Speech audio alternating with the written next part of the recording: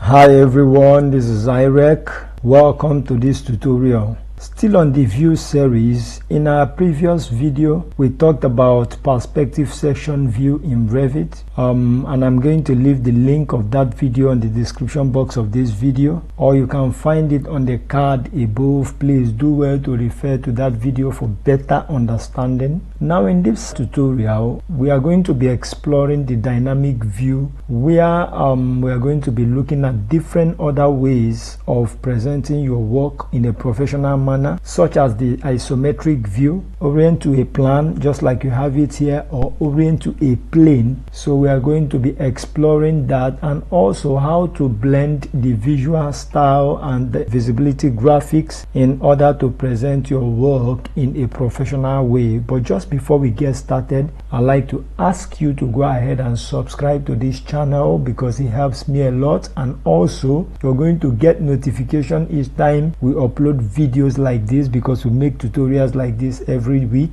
And then make sure you hit the like button so that more people can see and benefit from this video. Having said that, let's get started.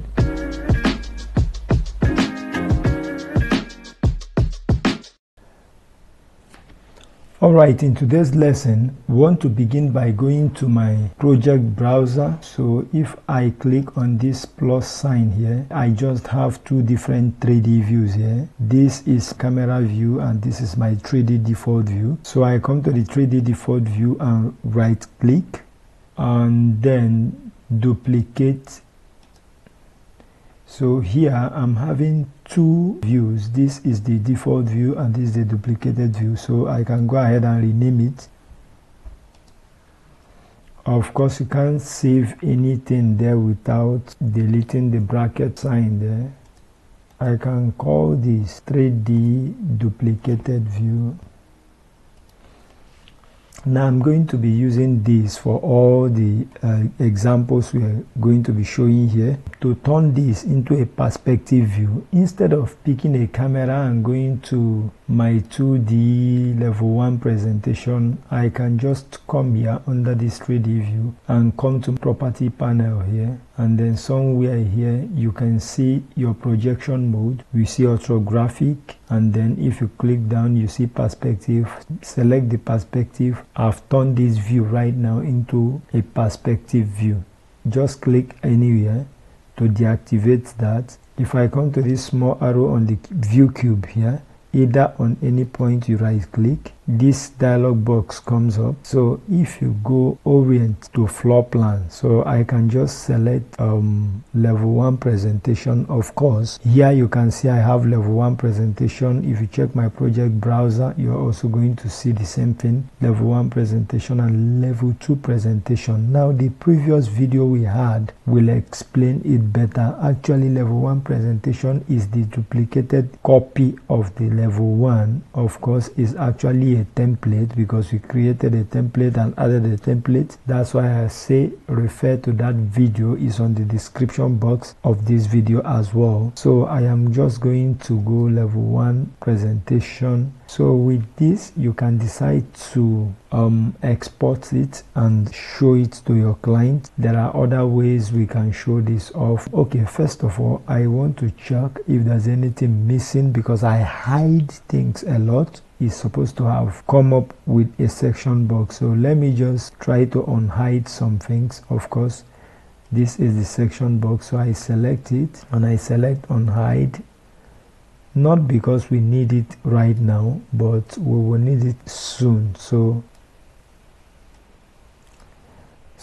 what I want to do, if you want to display this in isometric view, what you have to do is to go back there. This time around you come to orient to a direction, so you can choose any isometric view you want. So here I have southeast isometric view. So let's try this out. See the way it's now presented, but I don't like the way this is looking. I can't present it this way to clients, so I have to come back to my properties panel and turn this perspective into orthographic, and then you can see it's now properly positioned. Okay, this section box is going to be useful to us right now. Now if I take you to south elevation, I would like you to take note of the fact that my level 1 is not my foundation level. The foundation level, as you can see, is 600 millimeters below the level 1. So that section box actually cut that plan from the level 1, so the foundation is not inclusive. But I want to include the foundation to what we have there. So I go back. In order to include that, what I have to do is to select this section box. Now looking at this tiny arrow above, we have the one above, we have the one below. So the one beneath right now, if you drag this one down here and bring it down a bit, you can see now it has covered the foundation and the foundation is out. Now let's try turning this into maybe shaded. Now looking at the plan very well, you could see our shelf right now, which you never knew existed. And then the dining you could see the staircase coming from this point to this point and then continuous. But the section box actually cut some part of the stairs. So this is our sitting room and the rest of them. So whatever you want to see at this point, this is the kitchen island and so forth and so on. This right now you can present it to your client. Now the section box, if you actually want to present this, you won't be doing that with the section box. So the best thing to do is to just go ahead and you right click on it, you say hide element, so you've hidden that. Otherwise, if you want to come to this point to uncheck the section box, it means you're going to undo what we have done already, or we can try it. When you check on it, you have undone what we've done. So at this point, I like to go back to view level 1 presentation. We are going to go to our level 2 presentation. Okay, now what is our level 2 and where is our level 2 located?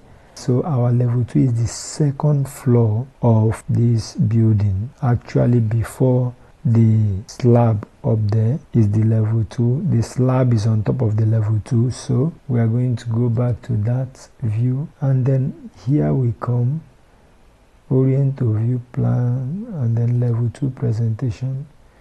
We return here and orient to a direction. This time around, let's go to southwest isometric, and we have it there. I can drag this further, and then you can see we are now at the top of the floor. So this is second floor. This actually is the master's bedroom. You can see the door to the toilet, and then this is the other room, and this is a door leading to the toilet, and their wardrobes are all there. So this is actually the office. So this glass door leading to the office, you can actually see it clearly here than the way it was looking before. Now at this point also, with the help of the section box, if you want to include the down part of the building, you can just select your section box and drag this from this point and bring it down.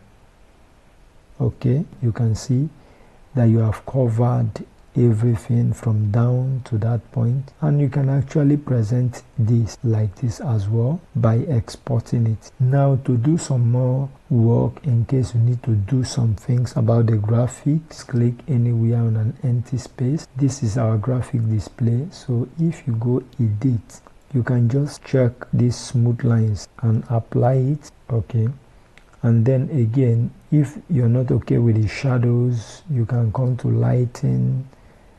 All right, and then you choose maybe here insertion lighting. You might like the lighting to come from the top right. All right, and you click on it and apply. So you will notice the movement of the shadows also changed. And if you want it to come from the left also, and then once you apply it, you could see the changes. So the lighting this time around is coming from the left side going towards this way. All right, but I prefer it coming from the right, so I just hit apply, then I say okay. And then the shadow, the sun is at 30%. Let me increase it to at least halfway.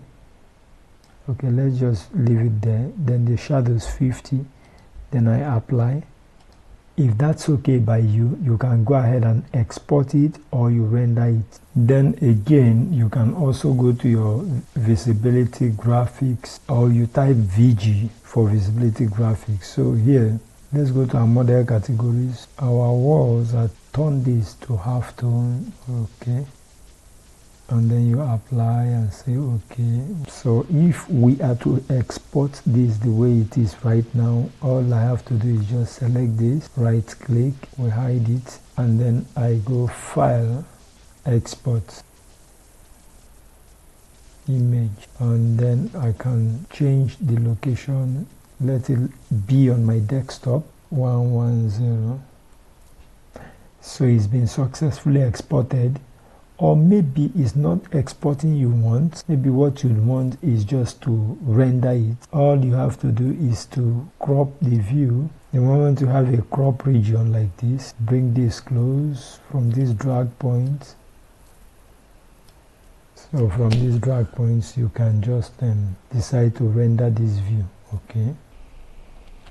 Now again, if we go back to the style, the model display style, as you can see, you have here as wireframe. There is no need for wireframe when you're trying to blend this whole thing, because wireframe is actually used for troubleshooting your model, so we don't need it here. And I'm also going to make a video and show you exactly where wireframe is needed. So hidden lines, we actually place the thing in a white background. You can actually decide to present it this way, which is also not bad, or maybe shaded, which we have always been on, and there is no need turning it into realistic because it will slow down your system. And apply, so this is for consistent colors. So it all depends on you. So the shortcut of the graphic display setting that we went to here is you can just click here and then click on any of them. These are the shortcuts. So for the